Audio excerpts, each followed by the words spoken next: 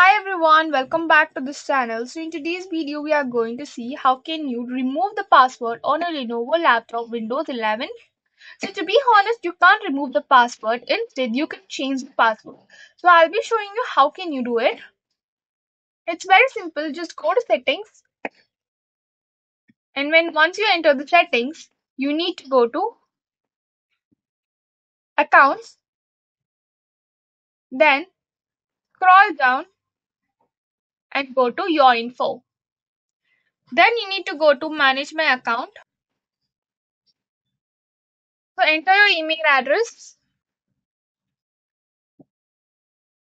Then you need to enter the password. So here you can find change password. Just click on change password